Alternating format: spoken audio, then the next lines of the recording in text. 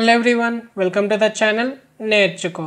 So friends, మీరు గాని నా ఛానల్ ని సబ్స్క్రైబ్ చేసుకోకపోతే సబ్స్క్రైబ్ చేసుకోండి. అలాగే పక్కన ఉన్న బెల్ ఐకాన్ కూడా క్లిక్ చేయండి. సో ఈ వీడియోలో మనం లివర్ డిసీజ్ ప్రెడిక్షన్ పార్ట్ 2 అయితే చేస్తున్నాం. సో ఈ వీడియోలో మనం ఫ్లాస్క్ యూస్ చేసుకొని ఒక వెబ్ అప్లికేషన్ ఎలా క్రియేట్ చేయాలో చూద్దాం. సో ఇది మన వెబ్ అప్లికేషన్. సో ఇక్కడ నేనైతే ఫస్ట్ ఈ ఇన్పుట్ ఫీల్డ్స్ ఉన్నాయి కదా మనకి age, gender, total bilirubin, direct bilirubin. So నేను వీటికి కొన్ని వాల్యూస్ అయితే తీసుకొని వాటిని ప్రెడిక్ట్ చేద్దాం. లైక్ ఆ వాల్యూస్ ఉన్నప్పుడు ఆ పర్సన్కి లివర్ డిసీజ్ ఉందా లేదని చెప్పి మనం ప్రెడిక్ట్ చేద్దాం. సో ఇక్కడ మీరు చూస్తే నేను కొన్ని వాల్యూస్ అయితే తీసుకుంటున్నా అన్ని ఇన్పుట్ ఫీల్డ్స్కి కూడా. సో అలా అన్ని వాల్యూస్ తీసుకొని మనం ప్రెడిక్ట్ చేద్దాం.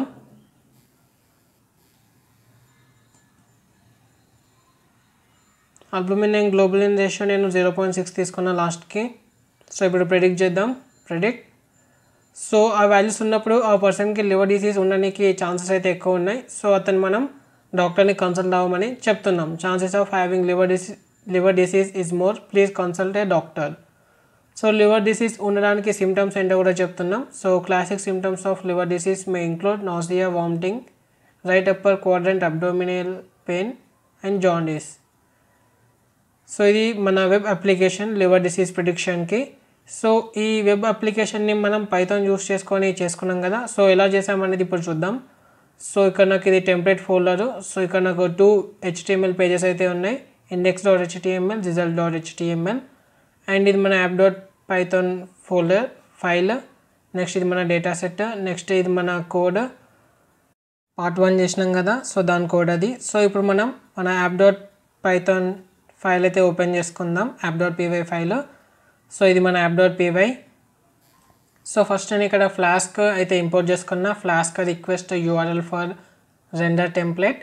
సో ఒకవేళ మీకు ఫ్లాస్క్ గురించి తెలియకపోతే నేను ఫ్లాస్క్ మీద వీడియోస్ అయితే చేయడం స్టార్ట్ చేసిన, ఫ్లాస్క్ ట్యుటోరియల్స్ తెలుగులో. సో అది కూడా మీరు చూడండి. సో నెక్స్ట్ ఏం చేసిన, నేను మన మోడల్స్ ప్రీవియస్ అంటే పార్ట్ 1లో సేవ్ చేసుకున్నాం కదా. సో వాటిని లోడ్ చేసుకున్నా నేను. s=pickle.load open sc.pickle read binary. So మన ఎస్సీ వచ్చేసి ఫీచర్ స్కేలింగ్ అది. నెక్స్ట్ మన మోడల్ని కూడా లోడ్ చేసుకున్నా. Model =pickle.load open model.pkl read binary. So మన 2 మోడల్స్ని అయితే మనం ఇక్కడ లోడ్ చేసుకున్నాం. నెక్స్ట్ ఏం చేసినానంటే మన ఫ్లాస్క్కి ఒక ఆబ్జెక్ట్ అయితే క్రియేట్ చేసుకున్నా. సో దాని పేరు నేను యాప్ అని చెప్పి తీసుకున్నా. App =flask__name__. సో నెక్స్ట్ నేను ఒక ఫంక్షన్ క్రియేట్ చేసుకున్న డిఫైన్ హోమ్. సో ఈ ఫంక్షన్ ఏం చేస్తుందంటే మనకు index.htmlని చూపిస్తుంది.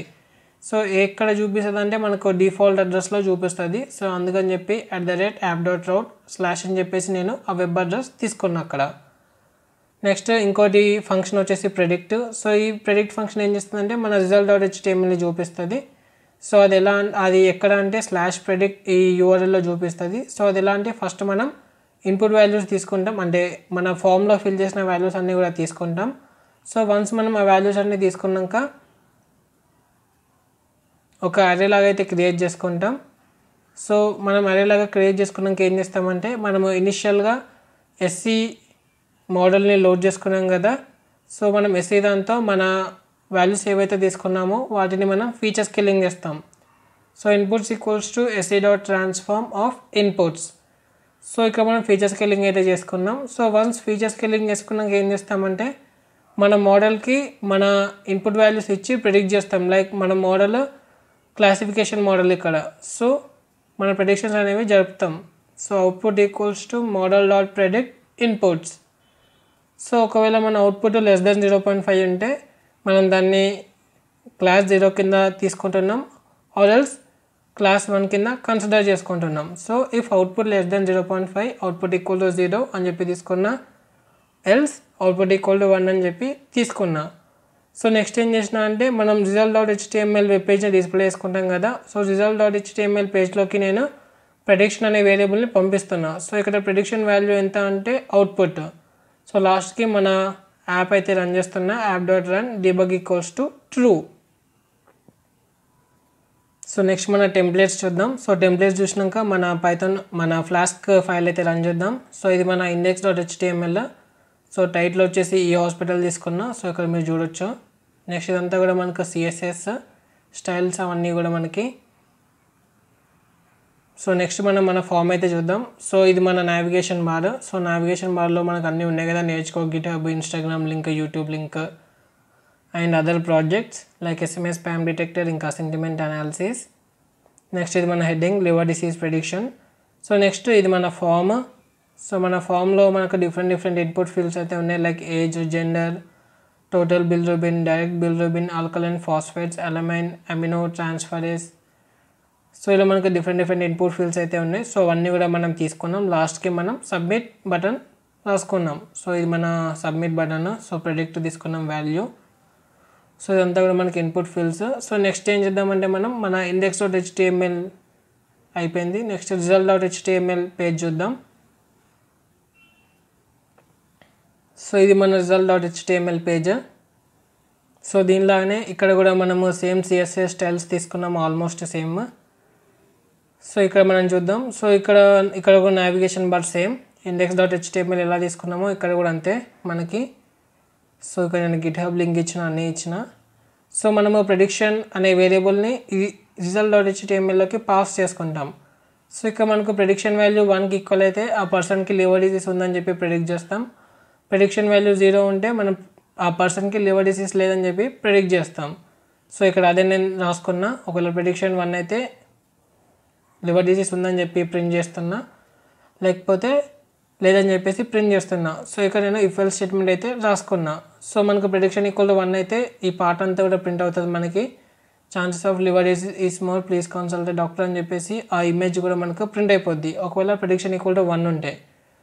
ఒకవేళ ప్రెడిక్షన్ ఈక్వల్ టు 0 అయితే no worries, you don't have liver disease అని చెప్పేసి ఒక స్మైలింగ్ ఫేస్ ఉన్న ఇమేజ్ అయితే ప్రింట్ అయిపోద్ది. సో ఇవి మన 2 HTML files, index.html, result.html. So ఇది మన ఇండెక్స్ అండ్ ఇది మన result.html. సో ఇప్పుడు ఏం చేద్దామంటే మన ఫ్లాస్క్ అప్లికేషన్ అయితే రన్ చేద్దాం. సో అనుకున్న ప్రాంప్ట్ అయితే ఓపెన్ చేసుకున్నా. సో కరెంట్ డైరెక్టరీ అయితే చేంజ్ చేస్తున్నా, లైక్ మన ఫోల్డర్ ఎక్కడైతే ఉందో అక్కడికి చేంజ్ చేస్తున్నా మన current డైరెక్టరీని. So cd desktop lep. So ఈ ఫోల్డర్లో మనకు మన app.py ఉంది. సో దాన్ని రన్ చేద్దాం. python app.py.